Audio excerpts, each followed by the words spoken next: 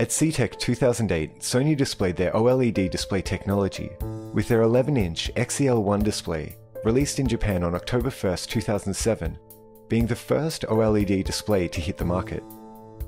Also on display were the latest prototypes, including a 0.3mm thick 11-inch OLED panel, a 0.9mm thick OLED display which is less than 1/3 the thickness of the XEL1, and a 27-inch OLED panel.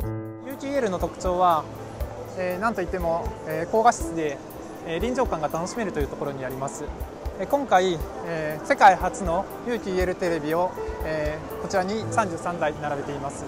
また、この UTL の、薄さを、十分に皆さんに知っていただくために、0.9mm のあちらの参考実点としてディスプレイと 0.3mm のパネルを、ご用意しています。またこちらについては、27インチで 9.9mm 以下の、ディスプレイも紹介しています。